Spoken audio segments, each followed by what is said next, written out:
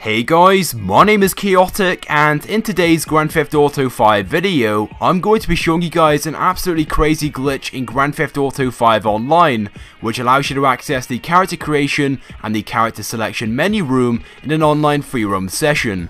So without any further ado, let's get straight into this video. So to begin with, what you want to do for this glitch is get yourself a car and you want to drive to the back entrance of the police station, then park your car against the wall like I've done in the video, then jump onto the wall, walk along it, and then jump up the next wall so you climb over it and wall breach into this secret location under the road.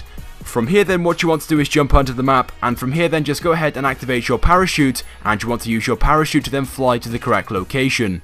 Now finding the location itself can be very difficult. It is completely invisible, so you literally have to guess where it is, but of course just go ahead and use the minimap in this video as your guide, and once you've done this glitch correctly and you found the correct location, your character will stumble across an invisible but solid object. Just go ahead and change your point of view to first person and you can now see the interior of this building. Now trust me when I say this glitch isn't quite as easy as I've made it look. This can be quite difficult to do at first, as you have to find the exact location to land in, otherwise this glitch will not work for you. So it may take you a few attempts at first, but once you do understand where the location is, this glitch will become a lot easier. But apart from the fact it will take you a few attempts to find this location, it's actually a very simple and straightforward process.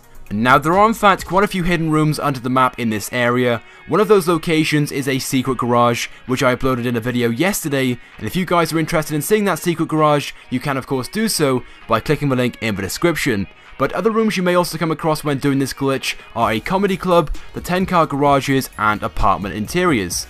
Now unfortunately this glitch only works on the Xbox One, the PlayStation 4 and the PC, because this location does not exist on the Xbox 360 and the PlayStation 3. But even so, it is a very cool location which you can now access in an online free roam session. Well, with that being said, that is pretty much it for this video, but I do hope you guys have enjoyed it. If you guys could take a few seconds out of your day to click the like button, it would help me out a lot and it's also greatly appreciated. Also be sure to leave a comment on this video and let me know your thoughts about this location, and if you have not subscribed to my YouTube channel already, I'd recommend that you do, because I upload all the latest and the greatest Grand Theft Auto 5 content. So once again, thank you guys for watching, and I will see you guys next time.